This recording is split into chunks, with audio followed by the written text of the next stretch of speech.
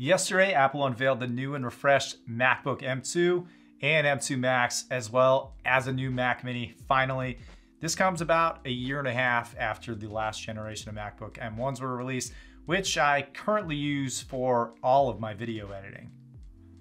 Let's talk a little bit about the new features, whether it's worth the price, and if I personally will be upgrading right now.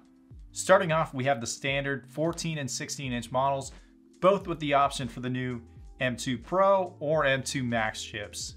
And these are expected to start shipping on January 24th, so about 1 week from announcement to ship, starting at $2,000, and the 16-inch M2 Pro starting at $2,500. And this is pretty much right on par with last time, which honestly, in this day and age, is always a huge win. Now, I'm not gonna go super into technical specs for a lot of these features because as creatives, what we care about is how much faster can it get my job done. For video transcoding, the M2 Pro and M2 Max at first glance look like they're miles ahead of anything that Apple has ever put out before. And while they may be faster than previous models, if you look a little closer, the difference between the M1 Max and the M1 Pro seem to be closer than expected on both the 14 and 16-inch models. For video editing, the same remains true, and you'll notice that if you have the M1 Pro, it is extremely close to the M2 Pro. And if for some reason you have the M1 Max, but this time around you're thinking about settling for the M2 Pro, maybe you don't think that the Max was worth the price tag last time, you'll see that the M1 Max is still substantially faster than the M2 Pro, and it's a large margin. Now, if you're thinking about buying any of these for photo editing, you'll see that they don't claim the same massive increases as any of the video related specs, but still about 2.5 times faster than the baseline Intel i9 Max. Now, that's also another thing to consider. In these graphics, they're comparing them to the baseline Intel i9 Max. So if you have an upgraded version, definitely do more research because the difference could be closer than you think. From a storage standpoint, the new M2 Max now offers up to 96 gigabytes of RAM, which is probably overkill for most of us. And again, with the 8 terabyte of SSD storage, which is still just mind-blowing. If you think about how big 8 terabytes is, and the fact that these now have the option for built-in SSDs this size is still just, it's still crazy to me.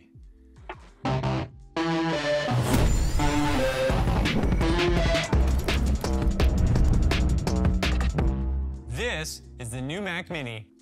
The Mac Mini, on the other hand, is starting at just $599 and also brings a Pro chip to Mac Minis for the first time. These are finally getting a much needed upgrade, and this personally is much more intriguing to me. I think at this price point with these features, it really seems like a no-brainer if you're looking to upgrade. I switched from my 2017 iMac 27-inch a little bit over a year ago, and I now use MacBook for everything now. All of my work, all of my video editing, all of my web browsing, everything is done on this computer connected to an external monitor. Now, that doesn't mean I don't miss the beautiful iMac display, but you really just can't beat the features that these M1 iMacs put out, even at the $2,700 price point.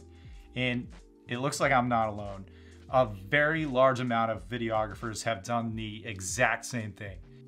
But I'll talk a little bit more about the Mac Mini in another video. A little bit about the battery in the MacBooks, which is one of the most important things in my opinion. For the 14-inch model, you now have up to 18 hours of video playback and 12 hours of wireless web browsing. And on the 16, you have up to 22 hours of video playback and 15 hours of web browsing. These are both slight improvements over last year's model, but honestly, I think it's only like an hour longer for browsing, so it's nothing major. The displays look to be exactly the same, so I believe no improvement at all on the screen. So just to recap, some slight improvements over last year's M1 MacBook for the same price. Not a huge upgrade, but I guess it's still an upgrade nonetheless. I'm assuming this is more geared towards the people that are still on older versions of MacBooks that don't contain the M1 chip. Now, all that being said, will I personally be buying it for my video production business? Not right now. I really just don't see a massive upside for me. And I've been perfectly happy with this M1 MacBook Pro. It can run all my C70 and R5 footage with no issues, with zero transcoding. So this one's gonna be a pass for me. Now, if you have one of the older MacBooks, like say one of these, I would say this is definitely worth it for you. But the M1 MacBooks are slightly on sale, and I mean very, very slightly. So if you're looking to purchase right now, absolutely go for the M2. It's a no-brainer. What about you? What do you think about this new M2 chip? Do you think it's worth upgrading from the M1? Leave your comments down below. Is this what you were hoping for? Thanks for watching, guys. My name is Devin. I own a video production and photography business named LaBrie Media, and I'd love for you to subscribe and stick around to see more of these types of videos. I'll see you guys in the next one.